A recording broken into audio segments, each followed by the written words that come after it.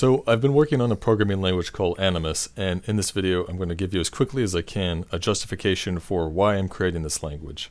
So in short, Animvs is a new dialect of Lisp, and it's based very closely, at least semantically, on a dialect of Lisp called Clojure. But at the semantic level, Animvs makes a few key changes to make the language more comfortable for people familiar, say, with Python and JavaScript. Most notably, Animvs makes it easier for you to program in a more familiar imperative style rather than Clojure's usual functional style.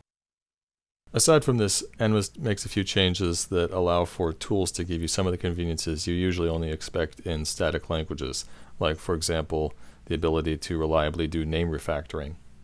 And lastly, another goal of Animvs is to do something about language pollution, that is, the proliferation of all sorts of different domain-specific languages. This is one of the more speculative goals of the language, and at this point I'm not going to say much about it. So you're probably wondering, why do I call it Animvs? Well, first off, it's spelled Animvs with a V, but the V is pronounced U, so just pretend it's Latin. This funny spelling was deliberate so that it will come up uniquely in Google searches. As for the choice of the word Animvs, this was mainly a play on scheme, because animus is a Latin word having many connotations, and those connotations include liveliness, spiritedness, animatedness, but also intelligence, intention, and planning. And aside from all that, apparently there's a megazord named Animvs.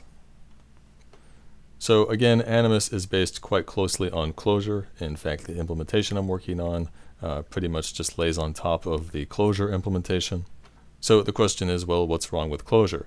Well, Clojure is a very nice dialect of Lisp, and it has many interesting ideas, which are pretty much all retained in Animvs, but the usual complaints apply. The usual complaints about Lisp. First off, there's all too many parentheses, but then specific to Clojure syntax, you then exchange some of those parentheses you usually have in Lisp. They get exchanged for square brackets and curly braces, and then also, like in all Lisps, you have these apostrophes floating all over the place for quoting. And then in Clojure, you also have some syntactical oddities with some special reader syntax involving, stuff starting with the number sign and the caret sign and the @ symbol. And then you have some weird business about symbol resolution rules. Symbols containing dot and symbols containing slashes get resolved in special ways, which is a bit complex. Part of that has to do with the way interop with Java is done. And then, like in any Lisp, the indentation style is very hard to read. When you look at the left edge of Clojure code or any Lisp dialect, the left edge is very jagged and I think very hard for beginners to pick up on that indentation style. And then, like in any Clojure or dynamic language, you have poor syntax highlighting and other sorts of editor assistances, and as I mentioned briefly, that's something that Animvs tries to address. And finally, and this is probably the biggest one, at least semantically, and that is Clojure really does impose immutability on you. While Clojure has some very interesting and promising ideas in this area, it's still, I think, too much for programmers coming from, say, Python and JavaScript. There are other advantages that Lisp offers, which it would be nice if those programmers could take advantage of without having to totally rethink how they structure their programs from top to bottom. So again, Animvs is implemented on top of Clojure, and what gets changed is obviously, first of all, there's a different reader syntax. Some names in the standard library get changed. Some functions and macros, their arguments or their names and their functionality changes just a bit. And also we add in some new functions and some new macros and also some new types. And in the underlying compiler, we have to change a few of the special forms and tweak the rules for symbol resolution a bit. So what do programmers get when they come from Python and JavaScript? What about Python and JavaScript actually need to be fixed? Well, the first thing that's obvious to me is that Python and JavaScript just simply have too much syntax, and they don't have proper macro support. And on top of that, they don't have decent editor assistances, like, say, automatic name refactoring. And as it stands today, Python and JavaScript don't have decent support for threading. In fact, Python doesn't have real support for threading at all. And just very broadly speaking, I've always felt using JavaScript that there are aspects which should be more like Python, and using Python I've always felt there should be aspects which should be more like JavaScript. And in both cases there are aspects where they should be both more like Lisp. So for example, I've generally felt that the JavaScript type system should be more like the Python type system, and in Python I missed certain allowances, like, say, the ability to easily create anonymous functions as expressions in a way that's more flexible than what Lambda in Python allows. And then in both cases, both JavaScript and Python, they both should have Lisp-like macros, and also they should allow for the control flow style found in functional dialects of Lisp, like closure. So to accommodate the style of programming JavaScript and Python programmers are used to, Animvs adds to Clojure three basic things. There are closer analogs to the usual control flow structures like while and if else. These don't supplant, however, the traditional Lisp control flow structures. They're all there. These are supplements to them just for familiarity's sake. And more significantly, Animvs also has a class mechanism modeled after Python's classes. And finally, probably most importantly, the collection types in Animvs are by default actually mutable rather than immutable. So in Clojure, when you create class instances or when you use the square brackets or curly braces to create collections, those are all immutable. In Animvs, however, that changes and all those types are mutable by default. If you want to create an immutable collection in Animvs, you use the same syntax, but you precede it with a hyphen. Now, you may notice I keep using Python and JavaScript as the example dynamic languages whose users I wish to accommodate with Animvs. So you're probably wondering, well, what about other languages like Perl and Ruby? Well, in truth, I don't really think there's much difference semantically between Perl, Ruby, JavaScript, Python, PHP, basically all of today's popular dynamic languages. There aren't huge differences, really. I just think of Python and JavaScript because those are the dynamic languages I far prefer to the others. And that's because I consider them to have much more sensibly designed type systems and also syntaxes. In my mind, Perl, Ruby, and also Bash represent what I think should be considered a dead end in programming language design. Specifically, these three languages all go about syntax in entirely the wrong way. A good syntax, I would argue, is these four things. First off, it's easy to learn in the first place, and then once you've learned it, it should be easy to type and edit, and then it should be easy to mentally parse so you can scan it and notice errors quickly. And finally, and perhaps most importantly, it should be easy to reason about. And primarily what that means is that the syntax should have few context-sensitive rules. For example, C has a number of icky context-sensitive rules, such as the meaning of asterisk. Sometimes it's a unary operator in an expression, sometimes it's a binary operator in an expression, and sometimes it's a unary operator in a declaration, not really an expression. And parsing the difference between those three cases is something every C programmer has to learn. For another example, simply the use of parentheses in a C-style syntax language is very context sensitive. Sometimes it's used just to surround an expression, and sometimes parens denote a function call, sometimes they denote a macro call, sometimes they enclose the condition expression of a control flow structure, and sometimes they're just enclosing the params of a function definition. Or for another example, consider in Java use of dot. Most often dot is used to access a field or to invoke a method, but sometimes it's just used to separate the components of a package name. Sometimes it's used to separate a package from the class which is inside that package, and so forth. So again, the problem with these context-sensitive rules is that perceiving the different contexts, it's a skill that's very hard to learn in the first place, and even once you learn it, it's something which is just it's a mental burden that you constantly have to pay when you read code. When syntax is hard to reason about, the reader has to constantly account for special cases. So, what's wrong especially with Bash, Perl, and Ruby? Why are they especially bad syntaxes? Well, on the spectrum of all languages, they fall squarely on the extreme of the heteroiconic side, whereas Lisp is at the other extreme of the homoiconic side. In heteroiconic languages, everything has its own special syntax. And so when we then wish to introduce syntactical conveniences, those things end up being their own special cases. It's an ad hoc system of piling one syntactical convenience upon the other. And then what typically results is a syntax that's very hard to reason about because it's full of all sorts of special cases and weird interactions between the different parts of the syntax. When you have a homoiconic language like Lisp, however, syntactical conveniences don't have to be introduced as special cases. You can have this one general purpose mechanism called macros that gets you all the syntactical compression you should want. So this argument suggests that homoiconic syntax is the ideal in syntax design. But the homoiconic syntax of Lisp, quite famously, really does have some serious problems. So what does Animvs do to address those problems? Well, the first thing always criticized about Lisp is the preponderance of parentheses. So Animvs needs to do something to cut down on the number of parentheses. The other major problem with Lisp syntax, though one not cited nearly as often as the preponderance of parentheses, is the strange indentation style. The key to reading current Lisp syntax with any fluidity at all is to get accustomed to the strange indentation style, but rather than requiring people to adjust to that indentation style, I think it should just be reformed so it's more sensible in the first place.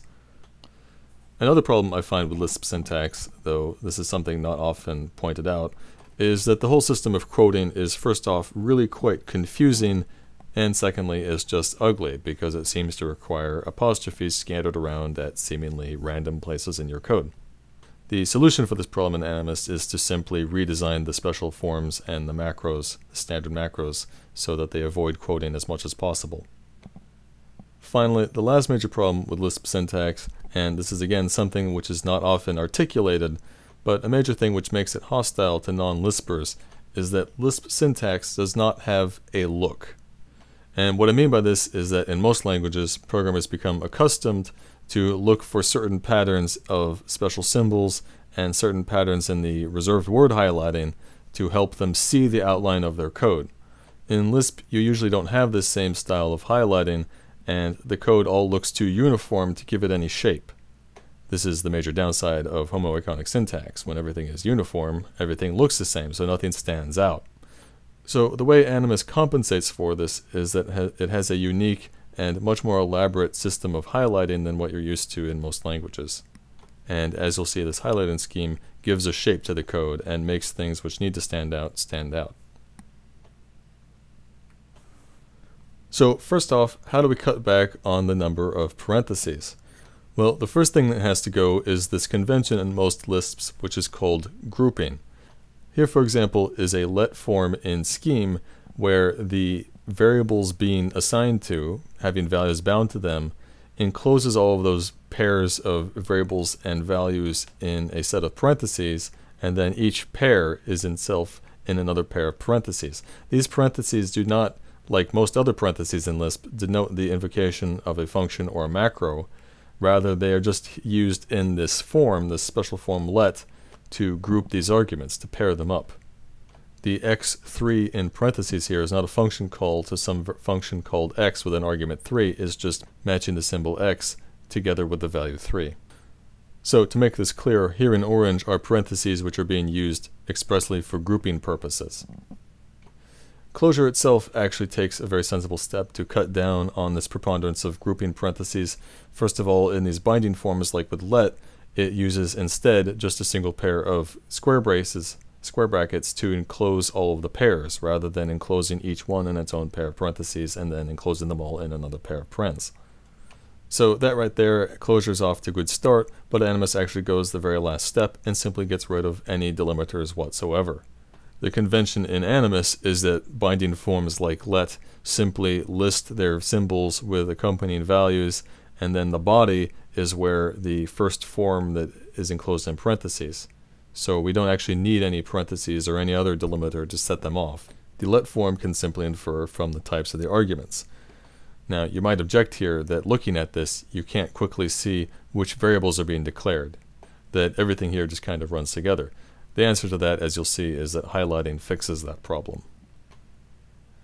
Now, grouping is used not just in binding forms, it's used in some other contexts, some other special forms and macros, and the convention there in Animvs is to simply use a specially designated symbol to delineate the two groups.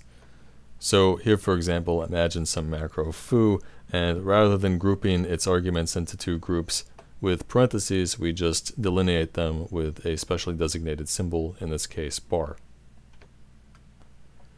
So getting rid of the parentheses of grouping goes a long way to cutting down significantly on the number of parentheses, but to go much further, we have rules in Animvs about implicit parentheses and indentation.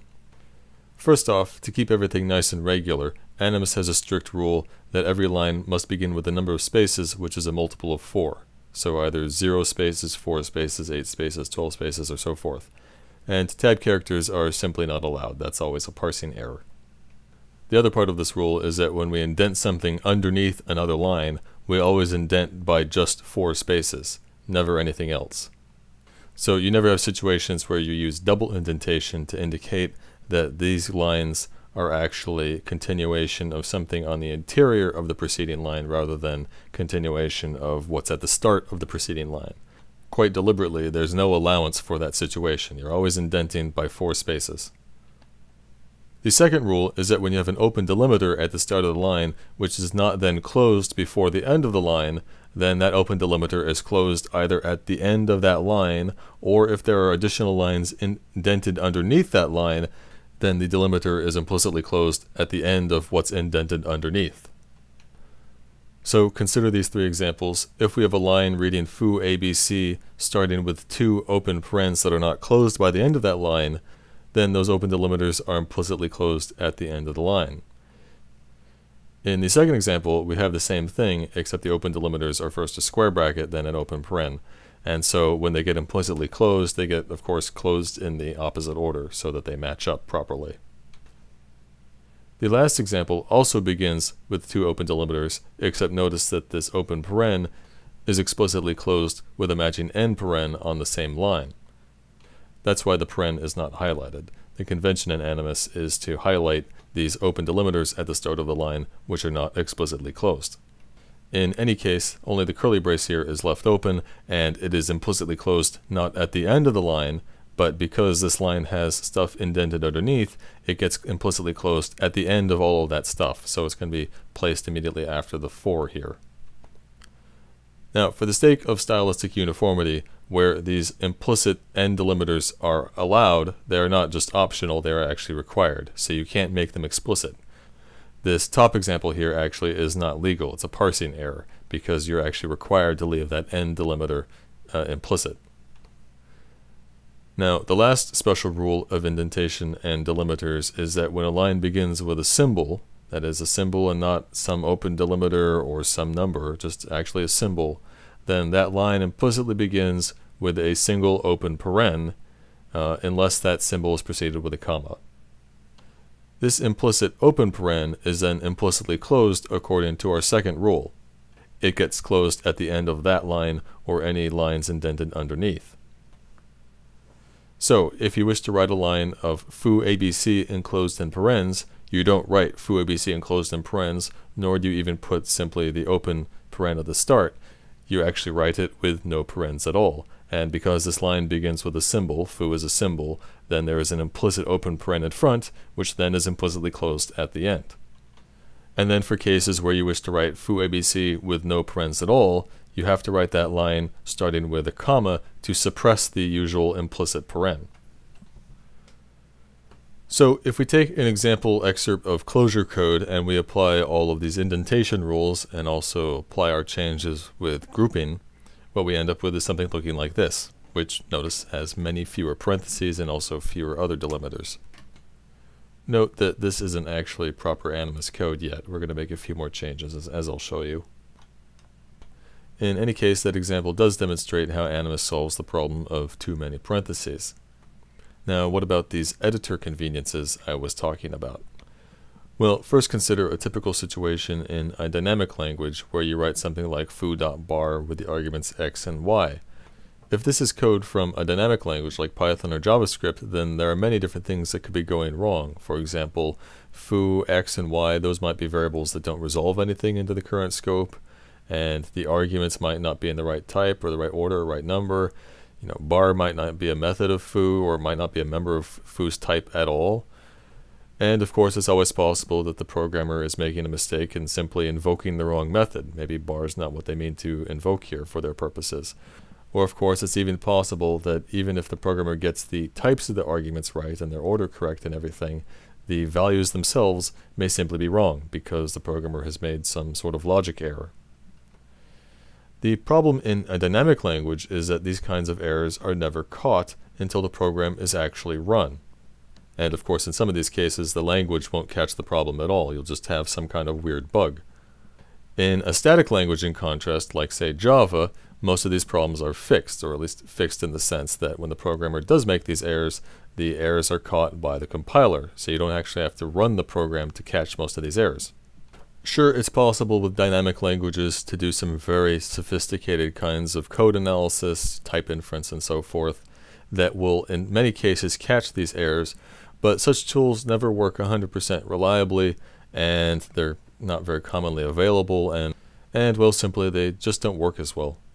You simply can't get the same kind of consistent assurances in dynamic languages that you can get in a static language like, say, Java. What Animvs tries to do that's unique for a dynamic language is it tries to fix at least this first problem, the case where you've made a mistake because you've typed a name that doesn't actually resolve to anything in the current scope. Now, Clojure actually by itself goes a long way towards pretty much solving this problem. In Clojure, unlike most other dynamic languages, when you use a name, that name, when it then occurs in a function scope, say, it has to actually resolve to something in the local scope there, or it has to resolve to something already defined in the global scope, or the module scope we can call it, the namespace scope. So unlike, say, in Python or JavaScript, when a name is used in a function definition that at that point, at that time of definition, doesn't actually resolve to anything, that's actually an error. It doesn't work like in Python, where the name is only resolved once the function is actually run. The difference this makes in practice is if I have Python code where a name inside a function is bad, that is, it doesn't actually resolve to anything in the module scope, then that program is going to throw an exception when I actually invoke that function and that name is an access of that name is attempted. In Clojure, however, that bad name is going to trigger an exception when the function itself is defined, not when the function is actually invoked. So in practice, you'll pretty much get that error anytime you start the program. That's very good as far as it goes, but the thing still lacking is that with Clojure you can't simply just run your program to discover these errors without actually running your program. The solution to this in Animvs is to introduce a second mode of execution, or rather what I call a processing phase of the code. Animvs introduces a form called run module, in which you put a body of code that is only executed when you are truly running the program, not when you're just processing the code. So when you write a typical module, you include a bunch of definitions like for functions and so forth, and then probably at the bottom you include a run module section that's only executed when you are actually running the program.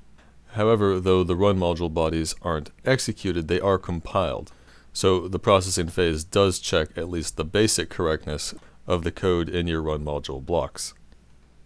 So by compiling the code and executing much of it, but then without actually executing the program, this processing phase, it checks for basic errors, like say making sure when you use a name that it exists in that namespace. But a couple other things also happen in this processing phase. For one thing, all of the parsed and compiled code gets preserved in another file, so the norm in Animvs is actually like in Python, where your code gets preserved as compiled Python object files.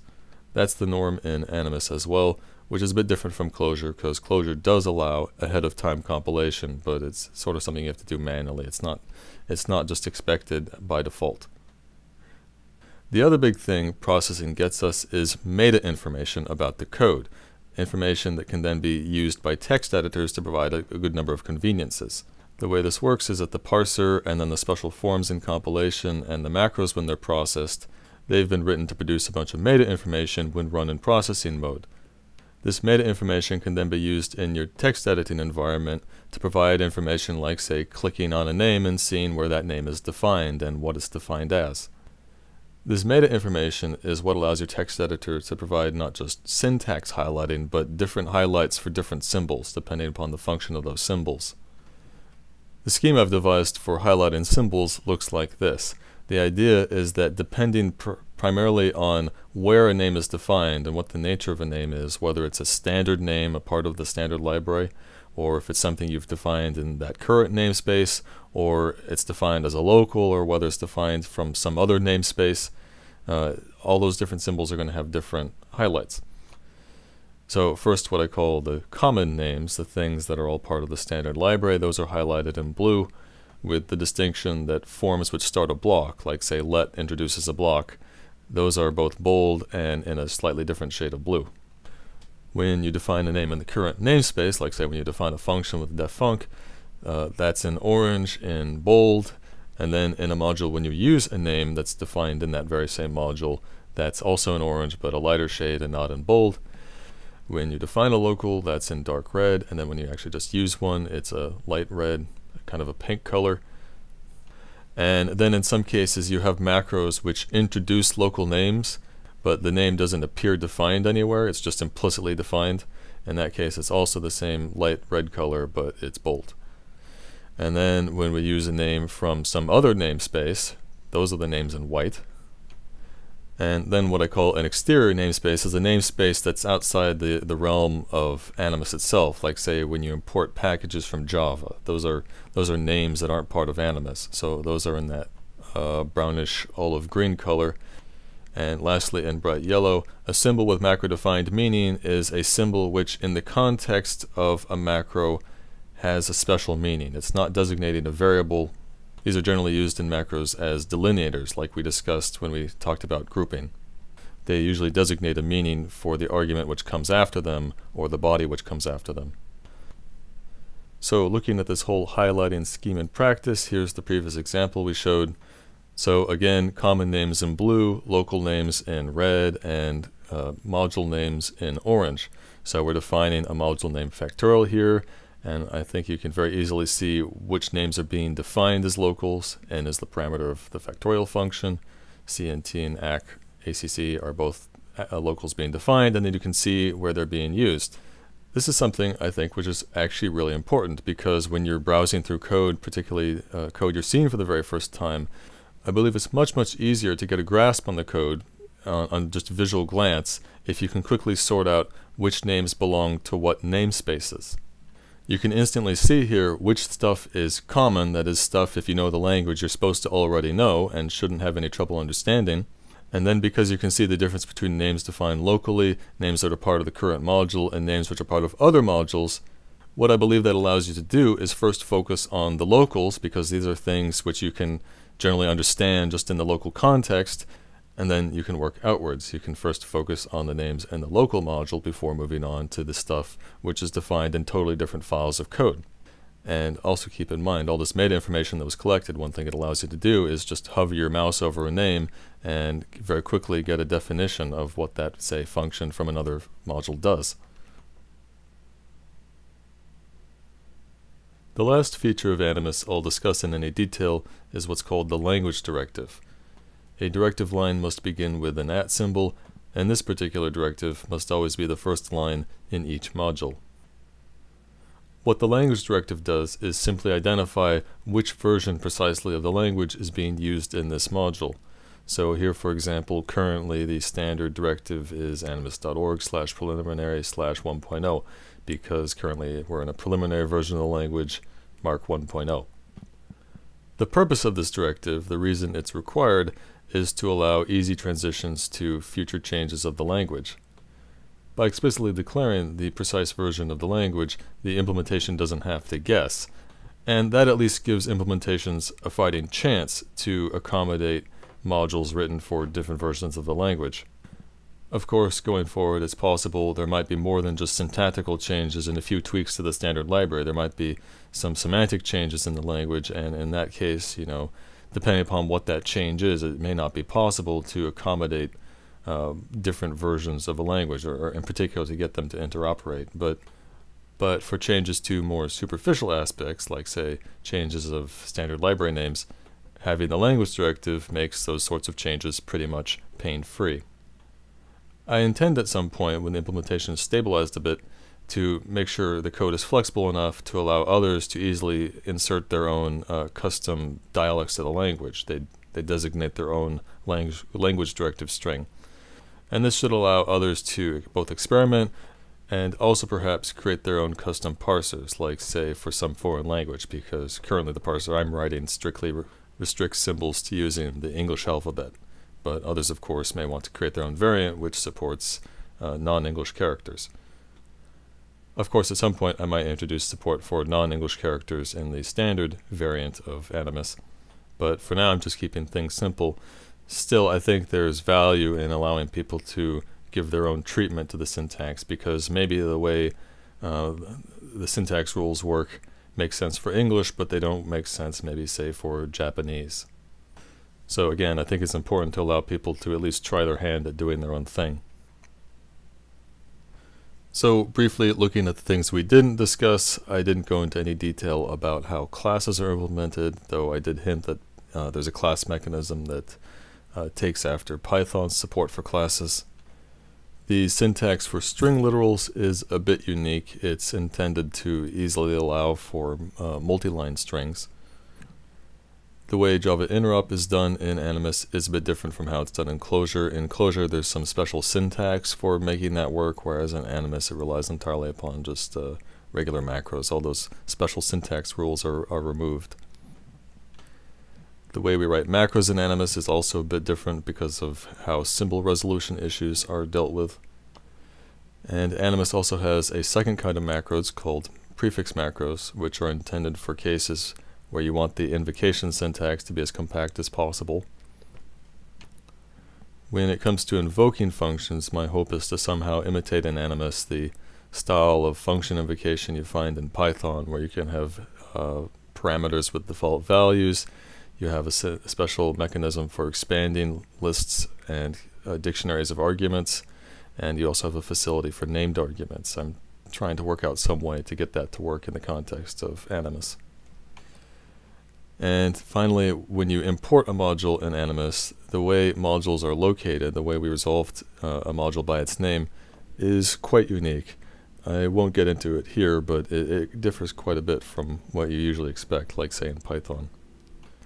And along with this unique system of module resolution, there's a concept of what are called manifest files and resource directories, which again, I won't get into here. Well, I hope that gives you an idea of what Animvs is about. If you want to learn more, go to animvs.com, and just remember Animvs is spelled with a V instead of a U.